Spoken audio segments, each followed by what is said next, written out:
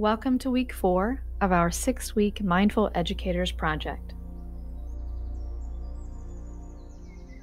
We are now past the halfway point in our project together.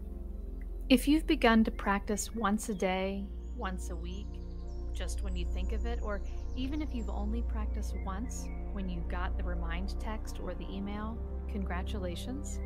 You are making progress on this journey to develop a practice to allow you to have the benefits of mindfulness that you can take into the classroom with you. This week, I want us to look a bit more closely at some of the vocabulary that we've been using these past few weeks. We've talked a lot about mindfulness, and you may have a specific image or thought or idea that comes to mind when you hear the word mindfulness. Take a moment to consider what arises for you at that word, mindfulness.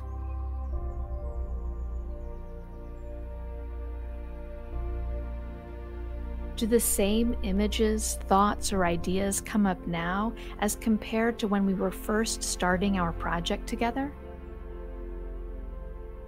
Are there new ideas or thoughts that arise? Whether they are mostly the same, a little same and a little different, or even mostly different, that's fine. Take a moment to consider the sameness of or the differentness of your ideas about mindfulness now compared to 4 weeks ago. Mindfulness is the awareness that rises out of intentionally paying attention in an open, kind, and discerning way. In this way, mindfulness can be both a practice and a disposition. Now, mindfulness, as we learned last week, has its origins in the contemplative traditions of Eastern practices of meditation. But one key difference between the Eastern practices of meditation and our mindful practice is that while the goal of meditation from those traditions is to achieve a higher state of consciousness, the goal of mindfulness is simply to have an increased awareness of the present moment. In other words, we're focusing on bringing awareness to our experiences. And when we do this, when we bring awareness to our experience, we become more attuned to the external, like what we see, what we hear, what we feel, and the internal, what we think, what we feel, and what we experience, world that we experience. When we experience stress, we may not even be aware of it. But when we begin to notice and observe our own stress, we may be able to navigate that better.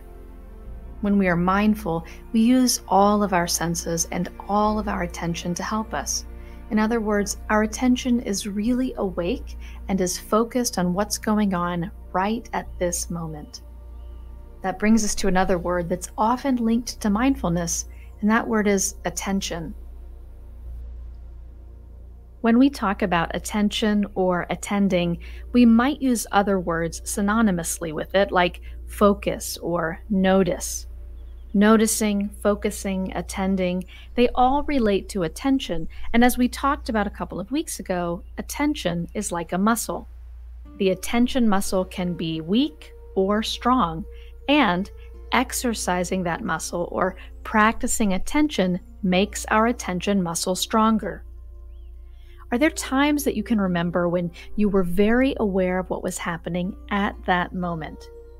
Maybe a moment of joy or surprise, of fear or even sadness. Some time when you were completely involved, enveloped even by the moment. This kind of paying attention is what we're talking about when we talk about mindfulness and attention. Now, there are different kinds of attention.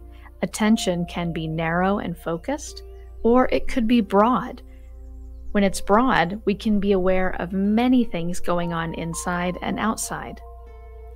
Our attention is a little bit like cropping our photos before we post them on Instagram. I can cut out all the extra and just focus on a single subject, or I can expand out and get a picture of the whole scene. With mindfulness practice, we can develop and strengthen both narrow and more broad attention. A third word that we often hear alongside mindfulness is the word anchor. And when we think of anchor, we often imagine a boat. And when do boats use an anchor? When the captain doesn't want the boat to be carried away by waves or wind. When that happens, she drops an anchor, and the anchor keeps the boat steady in one spot. When we talk about an anchor in mindfulness practice, it's very similar. It's something we choose to focus on in order to keep our minds from being carried away. These last few weeks, we've been using our breath as the anchor of our practice.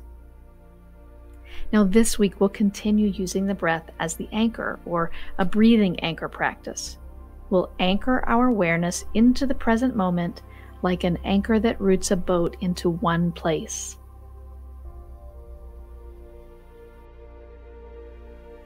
We want to practice quietly and calmly, redirecting the attention back to the breath each time the mind wanders. Using a breathing anchor, or mindful breathing, can help us to simply notice, without judgments, what our thoughts and feelings are and when they are carrying us away.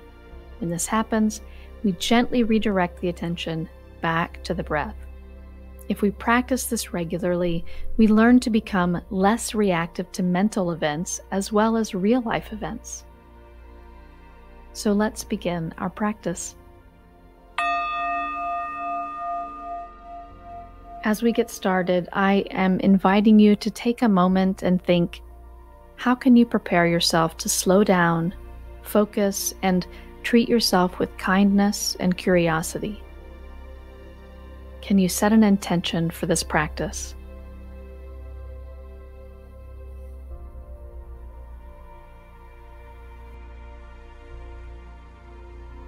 Find a relaxed, comfortable position, one that feels alert and relaxed. Let the body settle down into gravity. Unclench the jaw. Let the shoulders drop. Soften the belly.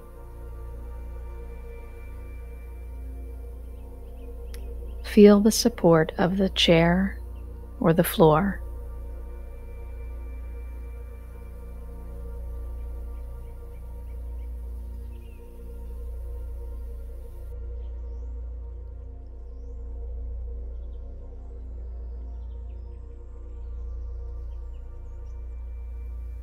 If it's comfortable, gently close your eyes. If that's not comfortable, try for a soft gaze toward the floor about 3 feet in front of you. We do this to settle awareness and reduce external distractions. Let the hands rest wherever feels comfortable. Settle in, relax any areas of tightness or tension where you can, and just breathe for a moment.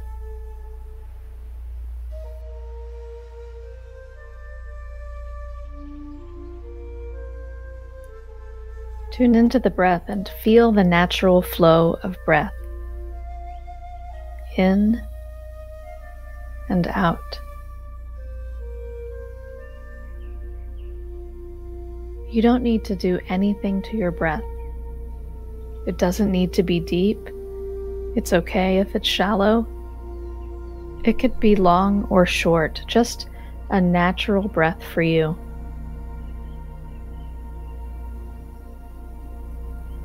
Notice where you feel the breath in the body. It might be easiest to feel the breath in the belly, maybe the chest, the throat, or the nostrils.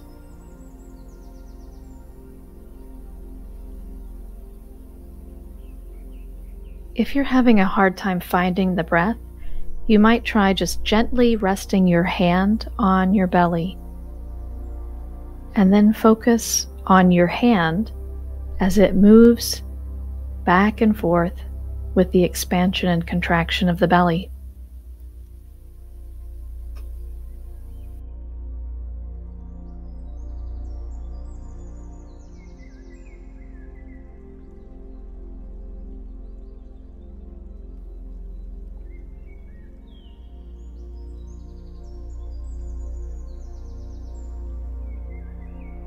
See if you can feel the sensations of breath, one breath at a time.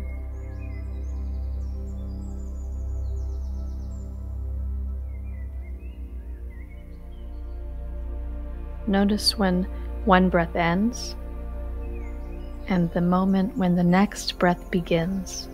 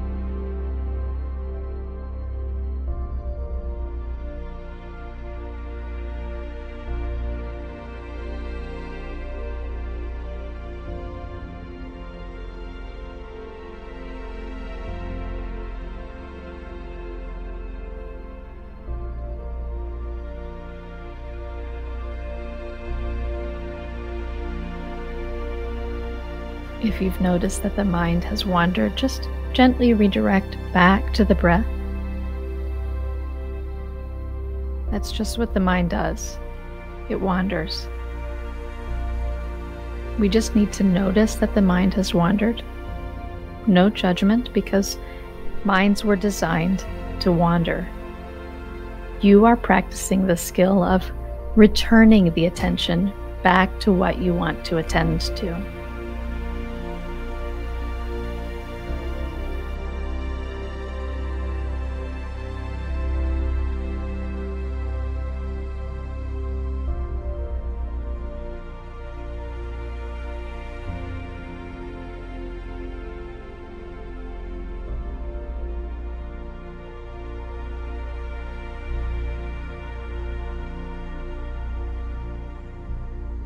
How does the breath feel right now?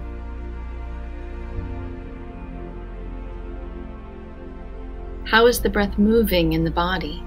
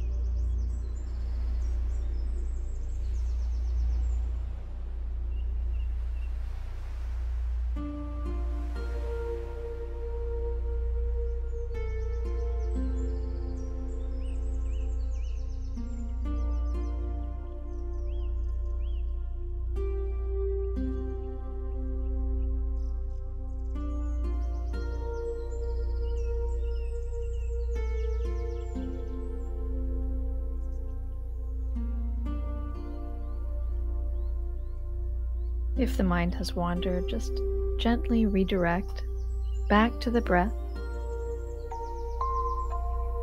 Practicing returning to the breath each time is an exercise that builds up the ability to be calm and steady. And it builds our ability to keep the mind in one place for a short time and to not be carried away by what's happening around us, just to notice.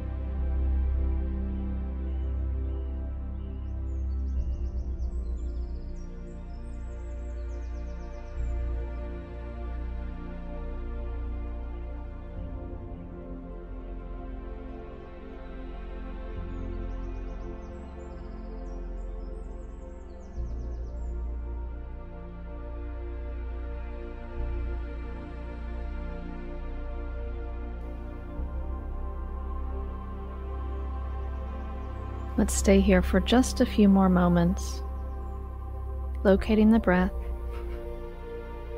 resting with the breath, and when the mind wanders off, bringing attention back to the breath. This is our mindful practice. Resting the mind on the breath wherever it feels most comfortable, and then bringing attention back to the breath when the mind wanders.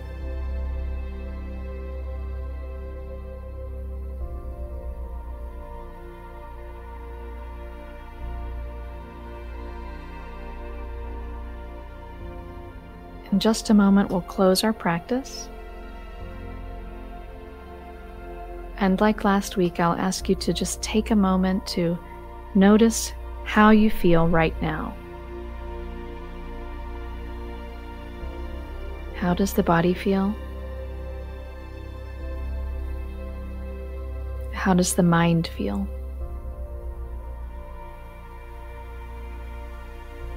Was today's practice easy or more difficult?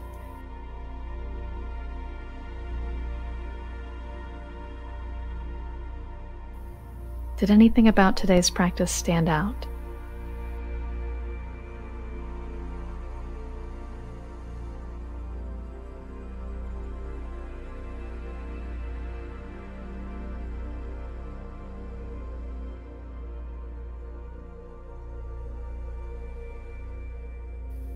Let's follow one more breath all the way in and all the way out.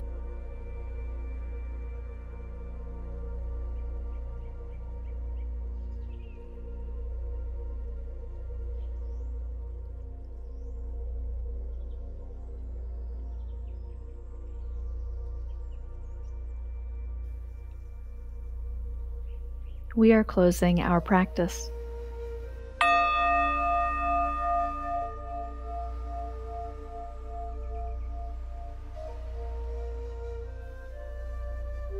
I want to thank you for your practice today and for your continued participation in our project. I look forward to practicing with you again tomorrow. Have a great day.